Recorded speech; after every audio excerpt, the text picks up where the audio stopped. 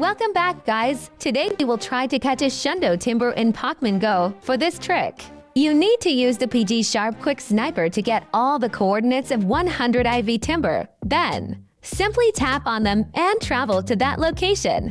You have to repeat this process again and again until a shiny Timburr spawns in your location. If it does spawn, then catch it. It will be a shiny 100 IV Timburr. But remember, guys, for this trick to actually work, you need to be more than level 30. Because my trainer level is below 30, I can't catch a 100 IV Pokemon, but you can. If you have any doubts, then let me know in the comments below. Subscribe for more videos.